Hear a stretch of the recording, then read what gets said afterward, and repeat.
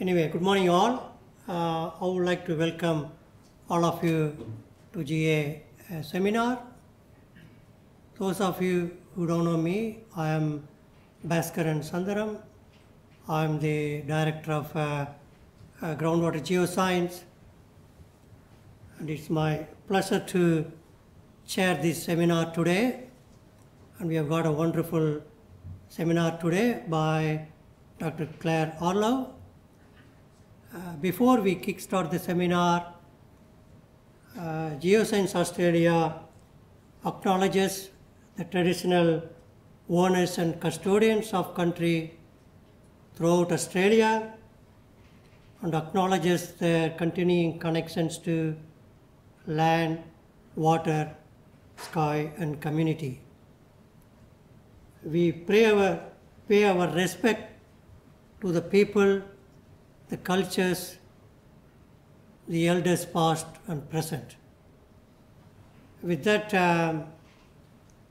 today's seminar will be by Dr. Claire Orlow, and she will be presenting some of her work she has completed as part of her PhD.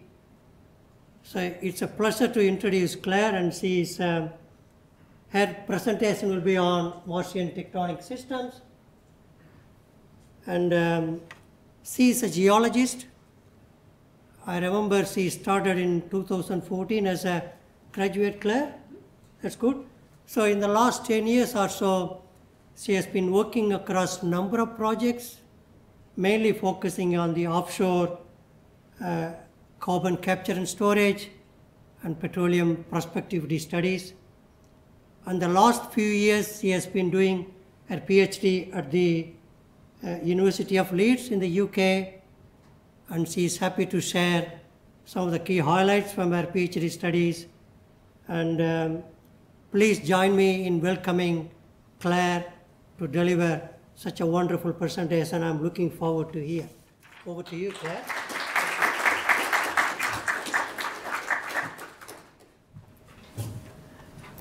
Okay, good morning everybody, and thank you Bhaskaran for that introduction.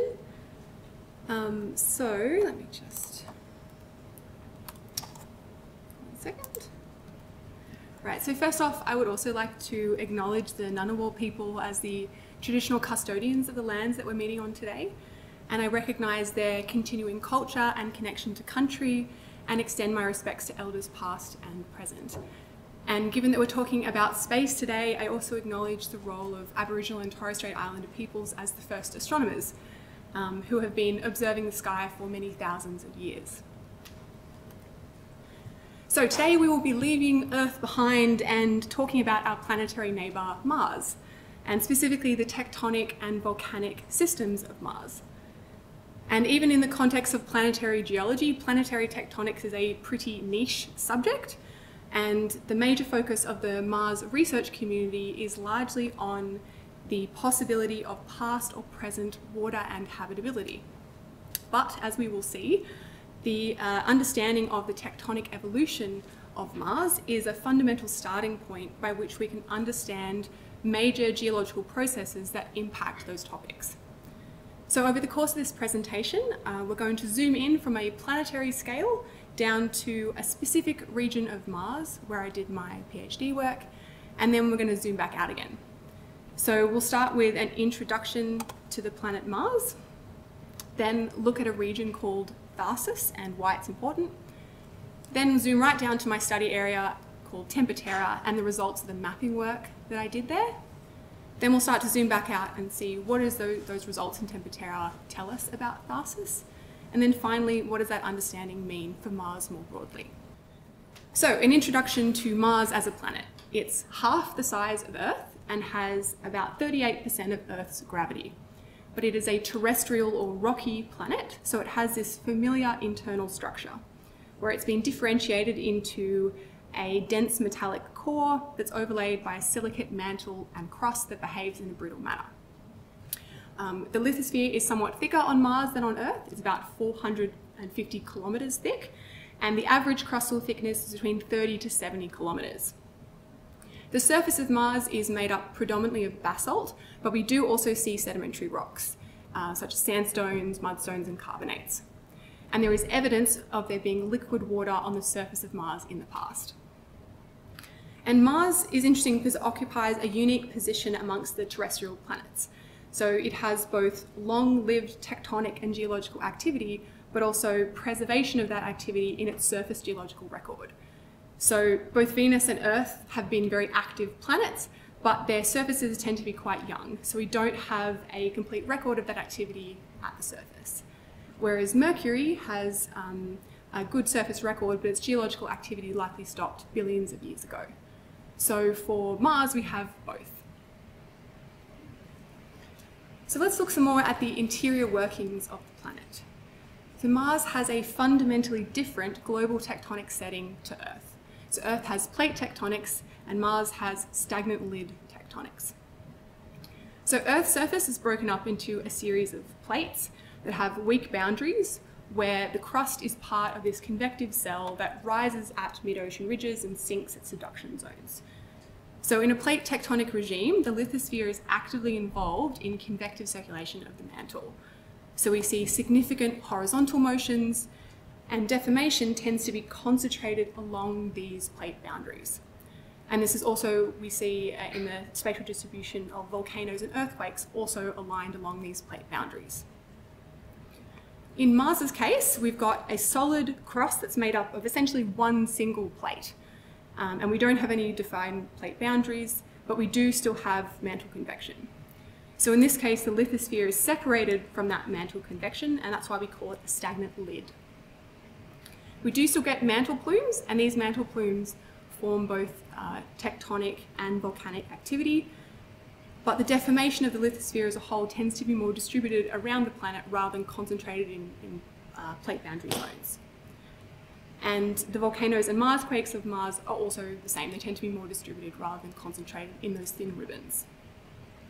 And since we don't have plate tectonics as a driver of structural processes on a planetary scale, deformation has to be driven by other sources. So this might be volcanism, magmatic intrusions, impacts, volume changes from water and ice, as well as global contraction of the planet due to cooling. So really, plate tectonics is unusual. Earth is our only example of it so far, and most bodies in the solar system have a stagnant lid tectonic regime.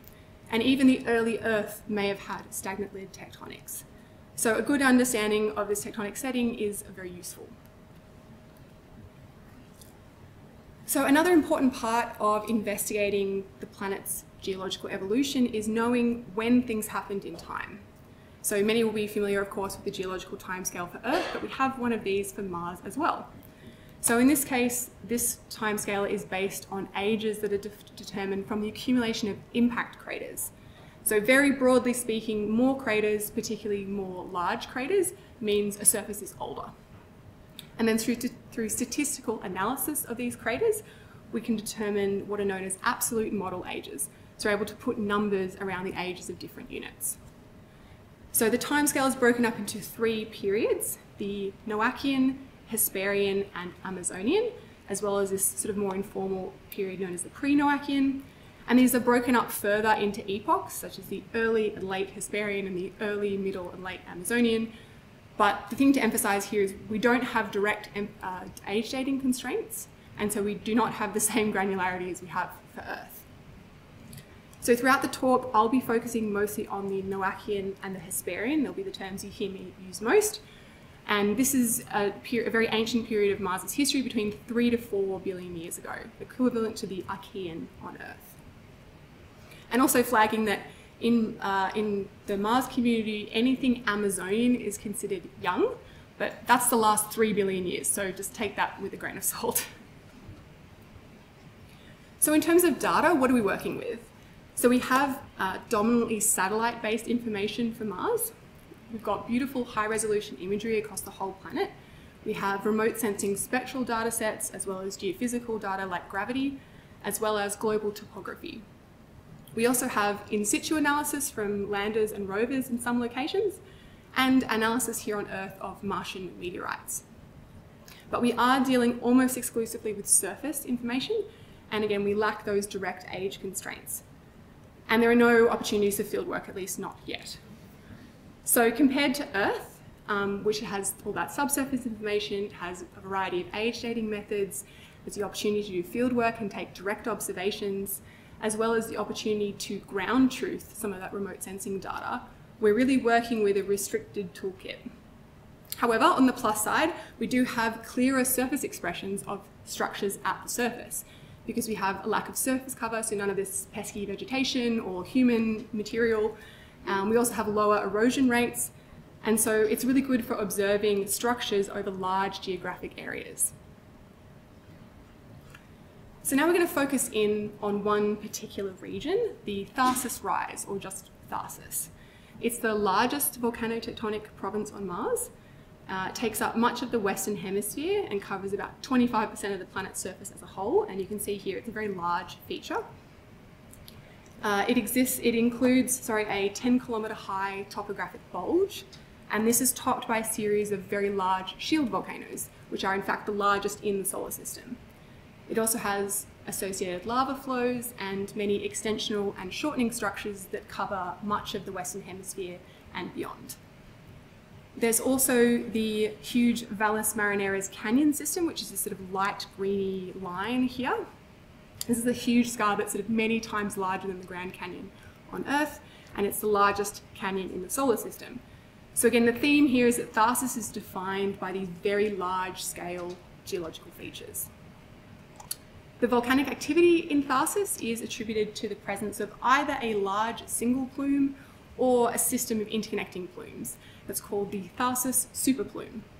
And this indicates that there's been abnormally long-lived and fixed deep mantle activity in this location.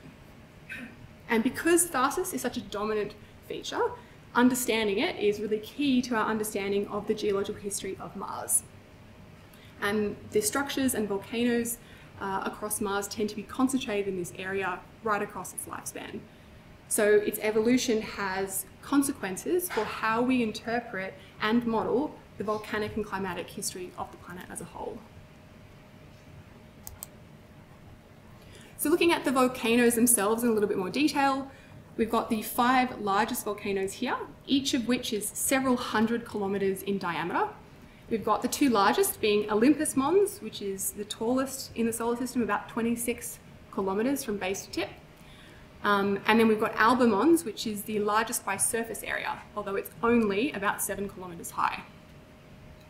Then there's the Tharsis Montes, which is this chain of 3 volcanoes, Arsia, Pavonis and Ascraeus Mons, each of which are 10 to 15 kilometres high, and they are very strikingly aligned. There are also other volcanic structures along this same linear trend, including Uranius Mons and Libetus Mons in this region known as Temperatura, which I'll be returning to. That alignment is still of unknown cause. I know it might look like a hotspot track, but given we don't have plate tectonics, it likely has a different cause. So some suggestions have included a zone of weakness or fracturing, a migrating mantle plume, or even a subduction zone with island arc volcanism.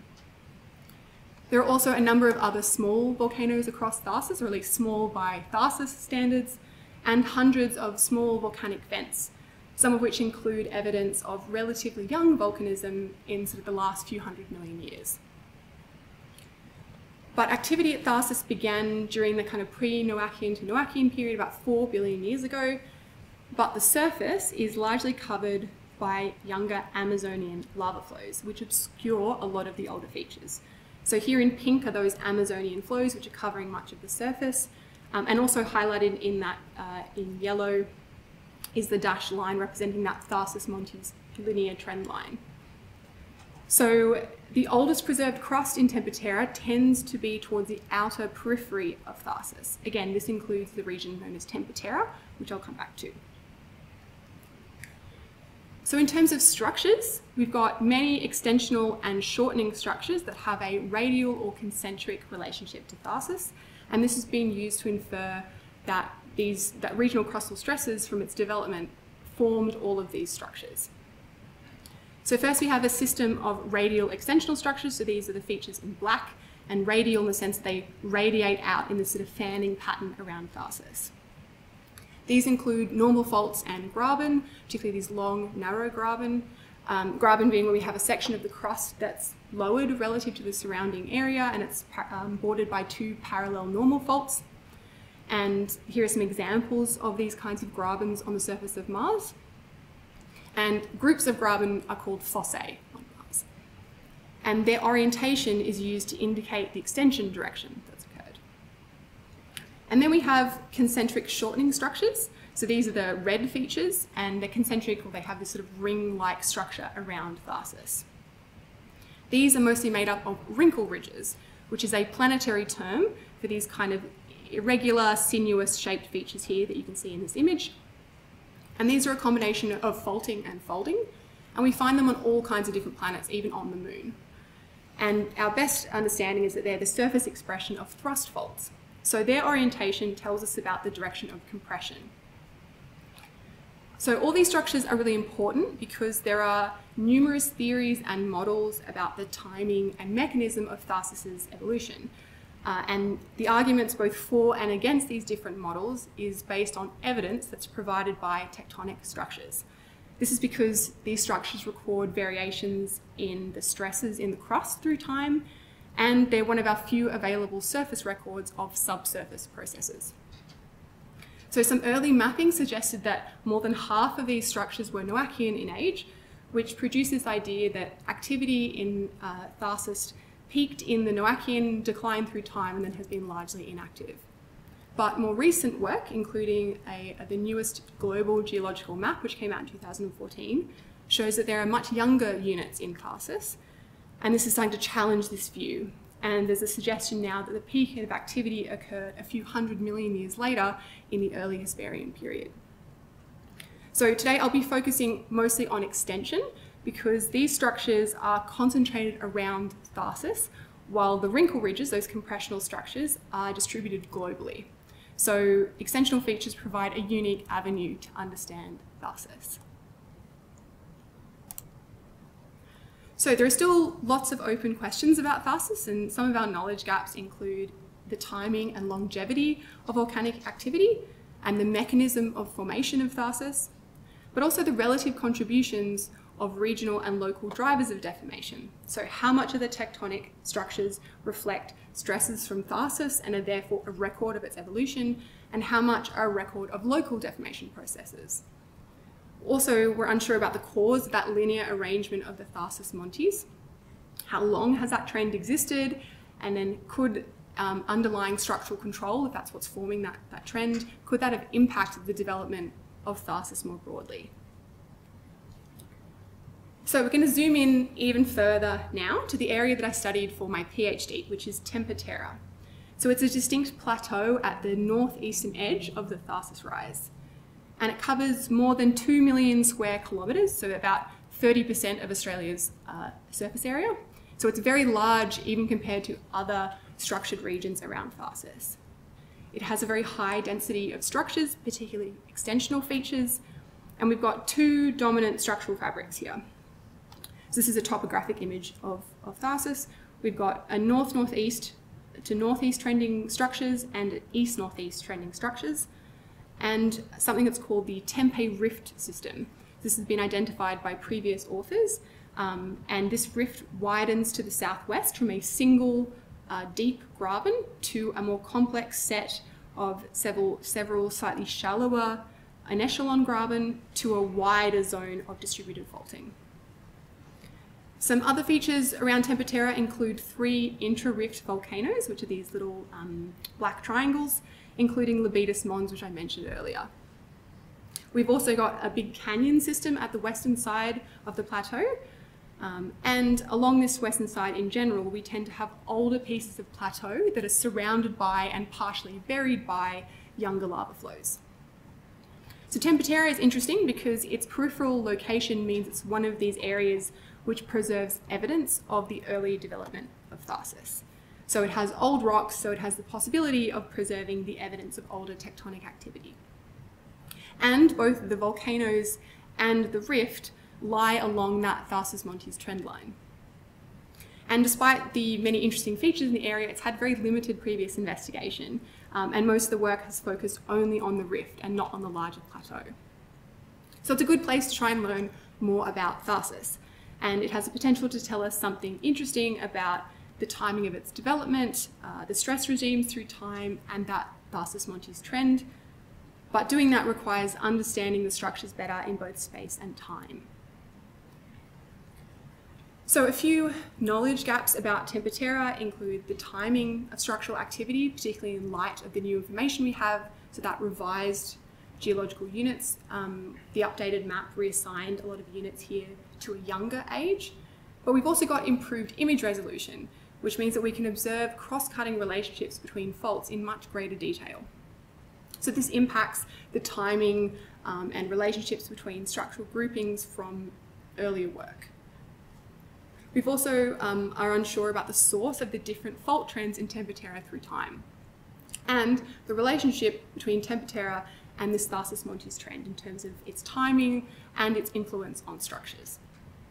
So from those knowledge gaps, in my PhD work, I aim to use structural mapping to understand the tectonic and geological processes that have shaped structures in Tempe Terra, and then use that knowledge as a base to enhance our understanding of the tectonic deformation associated with the Tharsis rise through time. And we can kind of break that down into a series of very simple questions. Where are the faults? When did faulting occur? What caused the faulting? And what does all of that tell us about Tharsis? So starting with where are the faults? So using high resolution imagery and topography, I mapped structures at a sort of 1 to 300,000 scale. So I was getting features down to about 1 kilometre in length. I traced these features in GIS to produce a catalogue of structures. And these are some examples of the kind of features that I was mapping.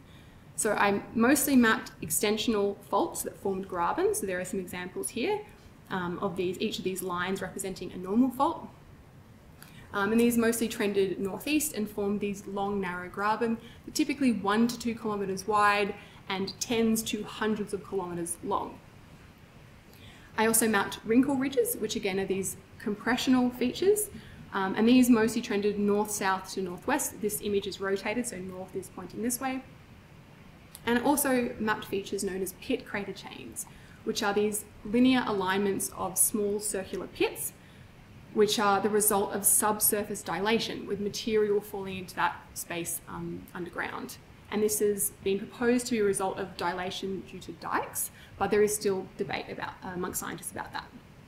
And these were mostly associated with east-northeast trending graben. So from all that mapping, I produced this structure map for Tempe Terra. It's the most detailed map of the region to date. Identified more than 23,000 normal faults, as well as 150 wrinkle ridges and 142 pit crater chains. And normal faults, which definitely dominate the area, come in a range of orientations, including north, northeast, east-northeast, and some northwest. But there is this zone of higher density faulting that has a sort of northeast trending orientation through the centre of the plateau. For the wrinkle ridges, these were concentrated in the south. These are in pink here. These are concentrated in the south of the study area, while the pit crater chains in blue were mostly in the west of the area. And again, these were associated with those east-northeast trending faults. So there have been multiple generations of normal faults, which produce this complex pattern of many cross-cutting structures. And I identified 16 different fault sets based on their orientation, their age, and their cross-cutting relationships. And this here is a map of just the normal faults, so just the grabens and those extensional structures, coloured by their fault set. So we can see that there's some very complex cross-cutting and overprinting relationships here. And many of the faults do show evidence of interaction with older fault sets, and there's been very likely some kind of reactivation. So now that we know where the faults are, we can consider when did the faulting occur. So I used both relative and absolute age dating methods. So in terms of relative dating, I looked at cross-cutting relationships between the faults and geological units and other structures. So first off, looking at using stratigraphic principles to look at the faults in relation to the geological units.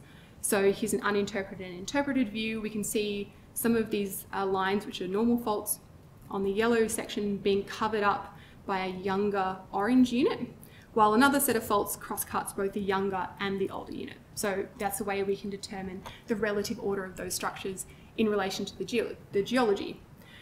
But we can also look at the interaction between different generations of structures. And these are some examples of different cross-cutting relationships that I observed between faults. So a really common thing we would see is this kind of zigzagging pattern. So we have an older fault which is straight, and a younger, or these are graben, sorry, and a younger graben which is forming this sort of kink as it travels up along this older pre-existing structure. And then this example on the side here is showing the interaction between grabens and wrinkle ridges. So we have originally a northwest trending graben, which has been partially inverted by the formation of that wrinkle ridge, and then the whole system is being cut again by a northeast trending set of graben. But these relationships are very much not always clear-cut, but they are very useful. So then to provide absolute model ages, so these are ages with a number rather than just a relative position in time, I used the buffered crater counting approach. So this allows you to determine directly the age of linear features. So basically I was looking for the number and the size of craters which came after the faults. So there's an example here of a crater which is younger than the faults. It's partially obliterating those faults and overlaying them, compared to a crater which is older than the faults. So you can see those faults cut down into that crater. So looking at these kinds of craters and trying to count how many there are and how large they are, you can use statistical analysis to eventually end up on one of these crater counting plots, which gives you an age. And these ages represent the end of formation or the last reactivation of those fault sets. So by combining that age information, I was able to organize the fault sets into their relative and absolute time order and create this timeline of Temperatura structural activity. So the arrows on this timeline are indicating the extension direction. So this is based on the very simple assumption that extension is perpendicular to the main orientation of the faults. And then this circle here is indicating radial stress around the Tharsis Libitus Mons volcano. We've got activity in Temperatura from the middle Noachian through to the early Amazonian. And fault activity in general in Temperatura is younger than previously thought. We've got a peak in activity in the early Hesperian rather than in the Noachian, but we do still have some of those older structures being recorded. And by looking at the changes in the pattern of these extension directions, I identified 3 stages of tectonic activity that were marked by changes in that dominant extension direction.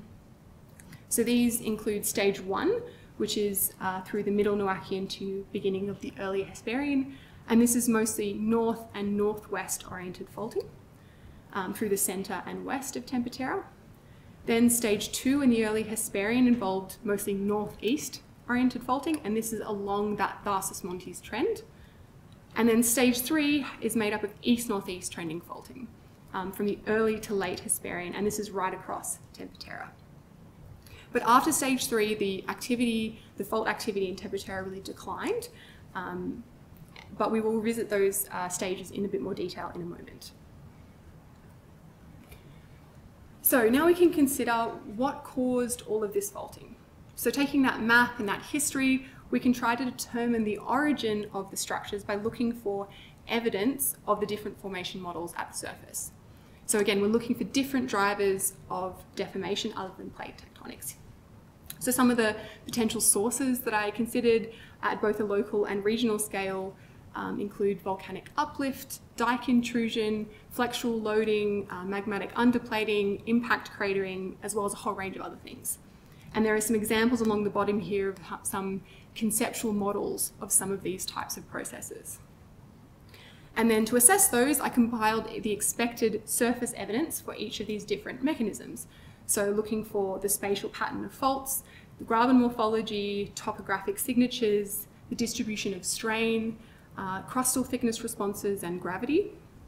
And I used this approach to investigate the structures from each stage and interpret the origin of faulting through time. And I'll go through those in a minute. Another thing that was important was the role of strain localization, which is important in helping to initiate extension. So this is where we have the concentration of strain in one area. So this might look like large border faults in a rift system, or zones of particularly dense faulting compared to the areas surrounding them. And the cause is usually magmatic intrusion and heating, or pre-existing zones of weakness or pre-existing underlying structures, as well as other causes. But magmatic processes are particularly important for Mars because that intrusion and that heating creates weak zones in the lithosphere. And those weak zones can then interact with any form of stress generation to help initiate the formation of those structures. So looking first at the origin of stage 1 in the middle Noachian to late Noachian, we've got predominantly north-trending graben with some minor northwest-trending structures, and this system of very large north-south canyons, which likely had an initially structural origin. But the orientations of these structures have no relationship to any predicted Tharsis stress patterns or to any of the major volcanoes. But we do have an incomplete record of this period, so largely the structures are buried or eroded, and what is preserved are in areas of high topography. So we have the most uncertainty about this stage. But nevertheless, my interpretation for stage 1 is that it's a result of local magmatic underplating and associated heating and uplift. So magmatic underplating is where we have basaltic magma that's trapped or stalled in the crust due to density differences. This has weakened the lithosphere, and the uplift has helped to form a northeast-oriented rift system. So we've also got vertical fracturing above the magma intrusion, which provided pathways for dikes and controlled the alignment of some of the faults. So this stage is really the effect of local sources of stress. And these areas of magmatism are likely part of a widespread initial stage of volcanism that occurred in the Tharsis region, but actually predates the regional stress and the large-scale growth of what we now think of as the Tharsis rise. So for stage 2, we've got 2 major fault sets, one trending northeast in light blue and one trending north-northeast in dark blue. And these are coeval, so they're forming at the same time. So this has created this localized zone of high density faulting that is concentrated along that Tharsis-Montes trend line. And it also forms the Tempe rift system. The northeast faults, again in light blue, are parallel to the rift axis and to the Tharsis-Montes trend, while the north-northeast faults in dark blue are oblique to the rift axis, but they are orthogonal to the proposed extension direction. So we've got a system of also an echelon graben as part of the rift here, and there's a lot of deflection of the faults around the Libetis Mons volcano, which is located just here. And around Libetis Mons, we have this set of circumferential faults, the pink faults here, forming a ring around that volcano, as well as another interesting kind of bow tie shape. It's not super obvious in this map necessarily, but we've got another volcano at the center of this bow tie. So my interpretation for this stage is that we have the interaction of regional stresses from the growth of Tharsis with magmatic activity that was highly localized along the Tharsis-Montes trend, which generated oblique rifting. So we've got underplated magmatic material and dikes that are weakening the lithosphere, again in this magmatic zone associated with the Tharsis-Montes trend. And this is controlling the axis of the rift as a whole, and it's acting as the source of those intra-rift volcanoes. But then the regional stress field with these blue arrows is centered down near Syria Planum, which is an uplifted region far to the southwest, which is proposed to be an early center for Tharsis's growth. And it's producing east-southeast, west-northwest extension in Temperatura, which is interacting with this northeast-oriented magmatic trend to form oblique rifting.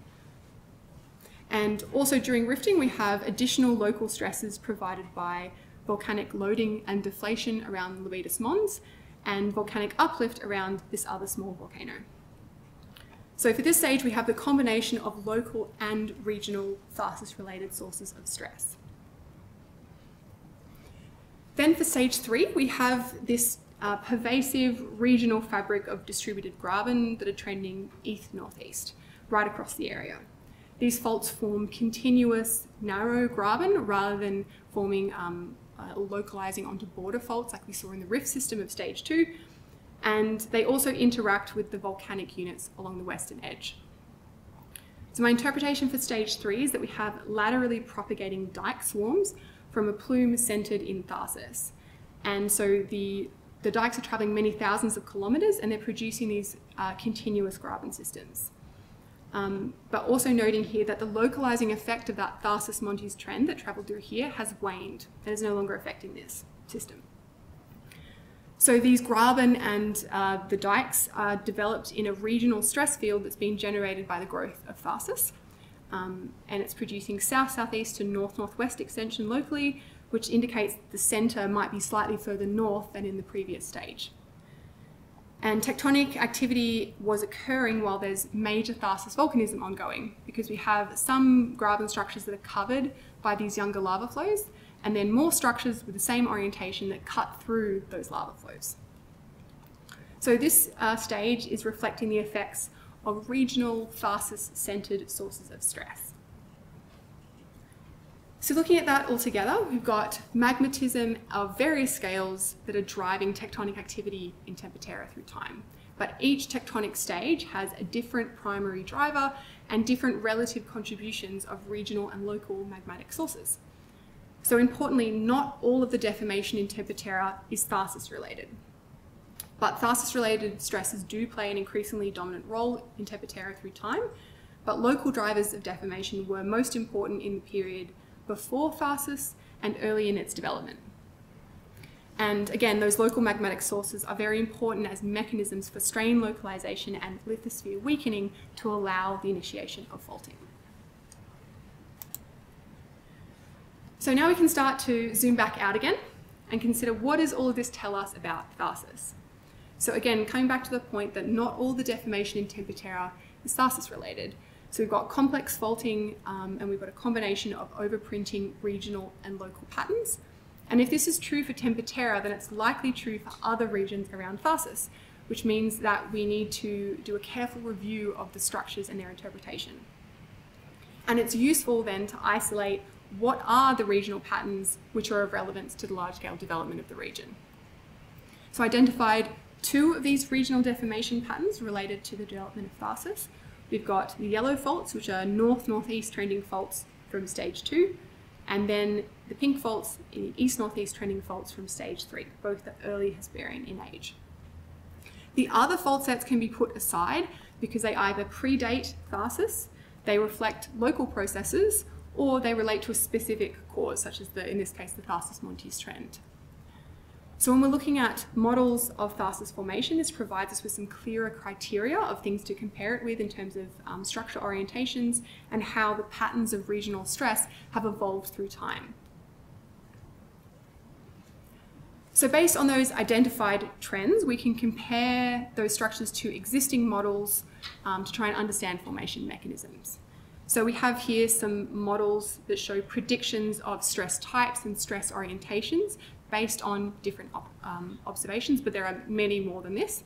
And for each one, we have a little zoom in over the Tempe Terra region with the main fault trends shown. So the models that had the best fit to the regional structures included flexural loading, isostatic compensation, and mantle plume dynamics with the intrusion of dikes. I won't go through these in detail because there's a lot to cover, but the main theme that I wanted to pull out here is that when we look at these in detail, the fault trends from stage 3, so the pink faults, on the whole are better predicted by these stress models than the yellow faults and the north-northeast trending faults. And this is telling us that our current models have an incomplete understanding of early Tharsis-derived stresses and how they're influencing faulting. But also the fact that we have this shift in the major deformation orientation between stages is indicating that really no single static stress model is going to fit all of the fault data. The mapping that I've done of Tempe Terra also provides information on the timing of the Tharsis rise and of the Tharsis-Montes trend. So for Tharsis, it supports a later development from the large-scale growth of Tharsis, so this is for the topographic bulge and the main volcanoes, suggesting it occurred in the early Hesperian rather than in the Noachian. And also that major tectonism in Tempe Terra was restricted to a relatively narrow period within the lifespan of Tharsis, so just in the Hesperian. For the Tharsis Montes trend, I identified there was a progression in age and size between the volcanic centres along the trend. So there were older, smaller volcanoes at the edges and larger, younger volcanoes towards the centre, culminating in the three Tharsis Montes volcanoes. So the alignment of very early Noachian volcanic edifices with this trend indicate that whatever underlying structure is controlling it, it was in place during the initial early Noachian volcanic period. And so it predates the major development of the Tharsis rise. But it didn't exert any major control on the development of tectonic structures until magma became highly localized along that trend in the early Hesperian. My results also generally support the idea of long-lasting volcanism in the Tharsis region, but that the early phases of that involved a precursor period of distributed volcanism and development of the Tharsis Montes trend before the main growth of what we now think of as the Tharsis rise. So what are the implications of this then to our understanding to Mars more broadly? Well, the volcanic history of Mars has a very significant impact on the climatic evolution of the planet and therefore its potential for liquid water and for past habitability. And Tharsis is essential to that volcanic history because it's the largest and the longest lived source of volcanism on the planet. So volcanism that's been active not just over the lifespan of Tharsis, but in the same location suggests that we've had a very long-lived, stable, dynamic regime, and that magma supply has been on a vast scale. The later growth of Tharsis, that's suggested by my work, suggests there's been a shift in the timing of associated volcanism and volcanic outgassing. So this image on the left is from the Reykjanes Peninsula in Iceland of a magmatic eruption and some associated outgassing. And volcanic outgassing is the main source of atmospheric CO2 and water vapour on Mars, both of which are greenhouse gases. So these have the potential to produce a thicker atmosphere and potentially increase the surface temperature. And so this allows for the possibility of precipitation and for the possibility of liquid water being stable at the surface. And then we know this has happened at some point in the past because of the evidence we have of flood channels and river valleys. We've also got deltas and clay minerals. So we know at some point there was favourable conditions, but we're not quite sure when that was. So the Tharsis rise likely impacted the composition of the Martian atmosphere. So a later development of Tharsis means a shift in the timing then of potential wetter conditions and potential conditions that were more favourable to life. So from this starting point of structural analysis and tectonic systems, we can understand how and when Tharsis formed. And by understanding Tharsis, we have a better understanding of the evolution of Mars as a whole. So what have we learned? We've covered a lot today. So first, let's return to the research questions. So in terms of where are the faults, my detailed mapping shows that we have cross-cutting faults all across Tempe Terra, but we've got this zone of high density faults along the Tharsis Montes trend. When did faulting occur? Well, the tectonic activity spanned hundreds of millions of years, but it peaked during the early Hesperian. And we've got a structural evolution that's made up of three main stages. In terms of what caused the faulting, we've got different magmatic sources on both local and regional scales that are driving tectonic activity in Tempe Terra. And in terms of what all that tells us about Tharsis, we've got evidence that supports a later evolution of the Tharsis rise and long-lived volcanism, as well as some refined criteria for Tharsis formation models in terms of what those structures look like in Tempe Terra. And then more broadly, I'm seeing that volcanism and tectonics are highly linked on Mars, and that you don't need plate tectonics to get major surface features.